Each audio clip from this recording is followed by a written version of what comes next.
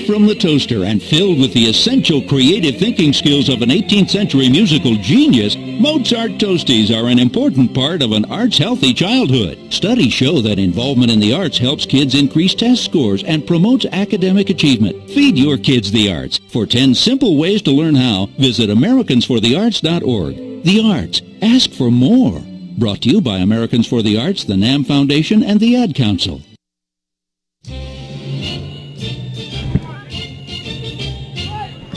All right, back here at Lunenburg Field, the last up for Farmville. Here comes a pitch in the dirt, ball one.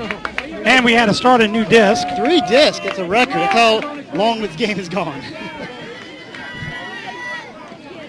All right, 1 ball and no strikes. Farmville down by 3. Everything counts. And it's a hard hit ball that went foul, almost in play. That could have been trouble if it was just a little further over. Now being hit for strike number 1. 1 ball and 1 strike. 1-1 is the count.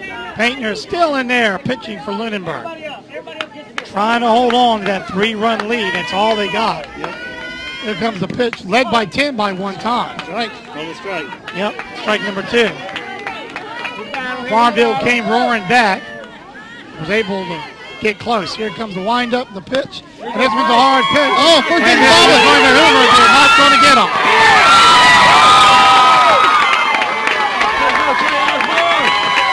I believe that now brings up top of the batting order with Xavier White up to bat now for the Farmville team.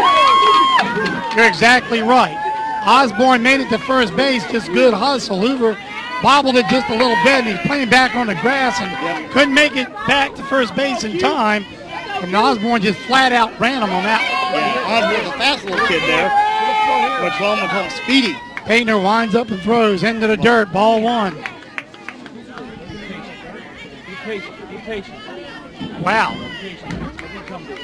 Big turn of events. Here comes now the pitch. Foul back, strike 1. 1 ball and 1 strike.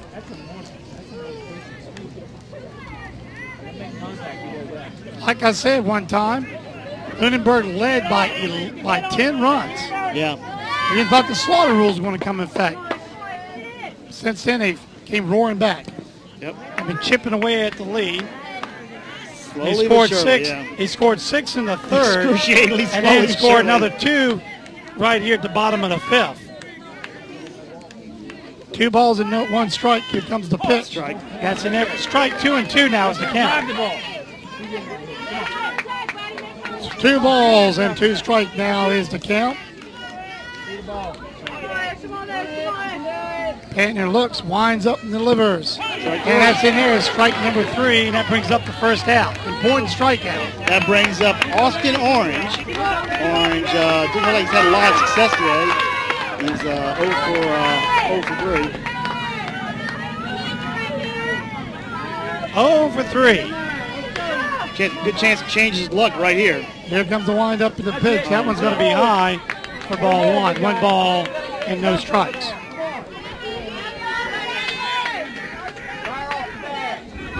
One. Here comes down a pitch. And this one's going to be a chop ball. Brings up a 1-1 situation with 1 out. 1 runner on board. Osborne made a nice line shot earlier.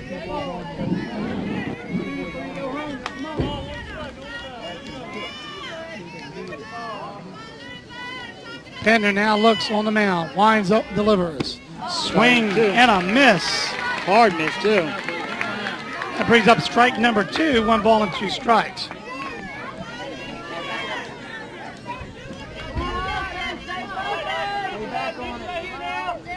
Anytime Farmville needs to get on base, now's the time. Wind up and the pitch. And this one's going to be a chip up. And third baseman gets under for the second out. He reached that and one. this down to the last batter. But Austin Roach is up. Austin Roach. And if anybody He's the man we want to have up, right? Yep.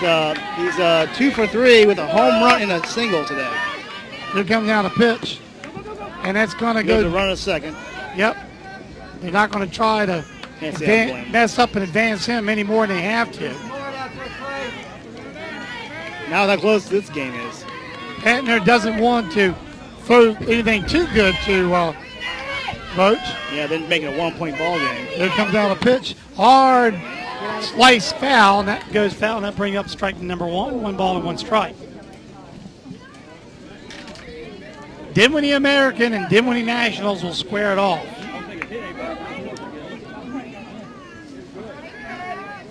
Basically, as we come to the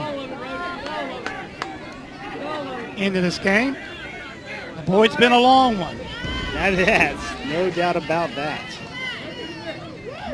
Pittner, number 32, Lunenburg, lines up, pitches, hard hit ball, and that one's going to go all the way, bobbled by the center field.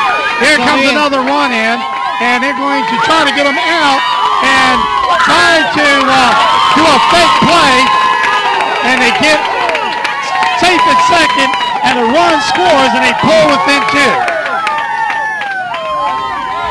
That brings up Matthew Fitz. Matthew is 1 for 2, and he walked today. Matthew Fitz is going to represent the tie and run. Ever a home run is needed from Matthew. Now's the time, right? Now what's wrong? They're just getting a pinch runner, that's all. Okay, okay, I believe, yeah, get someone a little bit. We're having quick. another protest. It's like, really? How many protests are we going to have in the game? Chase, you gotta be running. All right, Chase. Wow. 2 outs, buddy. Head wind's going. 12-10, and a field goal will win this ball game. Don't think there's any field goals in this game. I don't see a football either, but the score looks like it is. It's a high-scoring one, no doubt about that. Here goes the pitch from hard hit ball, and this is going to go, and that's going to be the 3rd and final out, and Farmville will go home, but boy, today, hang in there. Lunenburg will advance. So, final score of this game, it's 12-10, and we got to admit, and I want to say, really good kudos to Farmville. They have hung in there, and he almost pulled it out, and they didn't give up at all the way until the very, not even to the very end, to the last battle. That was a good ball game. So, as we will be get ready to play some music for you, and get ready, stay tuned, because in about 10-15 minutes,